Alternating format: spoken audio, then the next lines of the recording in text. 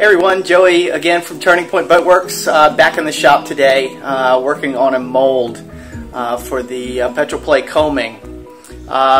If you can see behind me, I'm going to change the angle there. Behind me is hull number 1. That's just waiting for the deck. Actually, I have to put the skeg box in before that, and then we'll have the hull ready. Just a quick shout out to Chistopher King. He's the inspiration behind this video. I think that his questions kind of sparked some inspiration. So I'm going to go through the process here of how the coaming mold is made. And I can tell you this, there has been countless hours spent in perfecting this mold. There are no tools to make this, so it's kind of one of those things you have to make the tools in order to make the mold. So just a fun little project. Threw away a few things along the way because there really is no pattern to make this from. It's just completely freehand, and it's all done to be functional as well as aesthetic in the same time. So going to do a little time lapse. The only thing I'm going to omit is the gel coat application because I really don't want my GoPro to get all covered up in gel coat. So, but I'll go through the entire process of how this thing is done. Hope you guys enjoy. Thanks.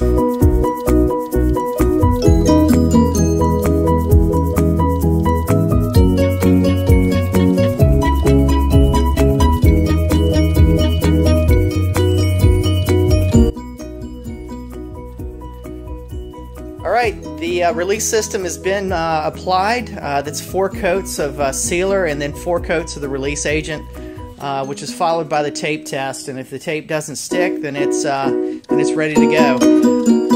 Special note about the release system I use here, it is a product called Free Coat. It's made by Loctite, and it is extremely good. And I'm going to apologize now, this keeps going in and out of focus, and I think it's because of the reflection off of the mold. The other thing too, before I start the process of molding, I want to just mention what makes a good mold here. And not that mine are any better than anybody else's, but I find this works really well. Is all of the areas that are inside, there are no sharp corners. It's all radiused, and that's to help the fiberglass that's applied to make the mold make the contour. There are no air pockets or anything trapped because that radius helps that fiberglass to conform.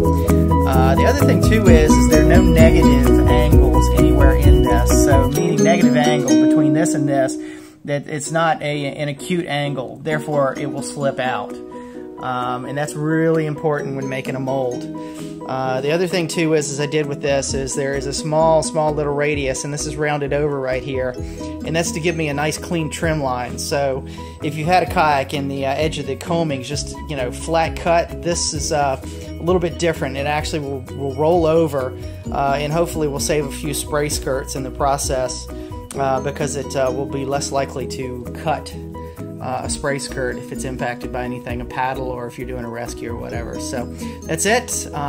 It's going to be time to spray some gel coat here in just a minute.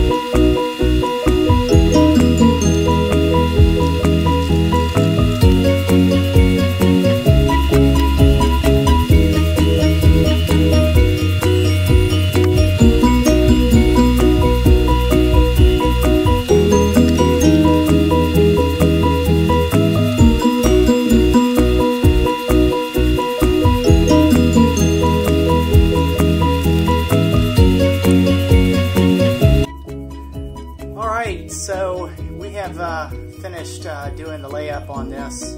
I cut it a little bit short in the time lapse because you didn't need to see me go around this thing 3 or 4 times for all the different layers. So what I'm going to do now is I'm going to do the release, and we'll show you apart in just a second.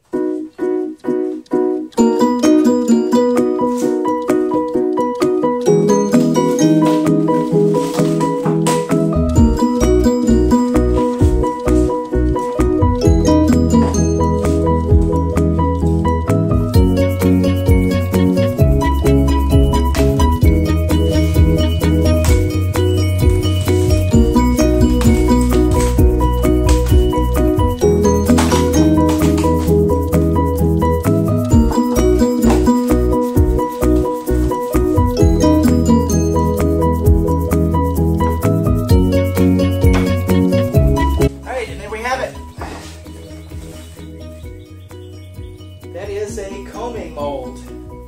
And it turned out pretty much perfect. So thanks again, everybody.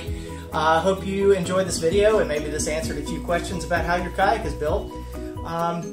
Make sure you give us a thumbs up if this kind of stuff interests you. That way I know that you want to see some more. Also follow us at Turning Point Boat Works on YouTube and Turning Point Boat Works on Facebook and Instagram. And once again, thanks again for everything. And again, also thank you, Christopher, for the inspiration.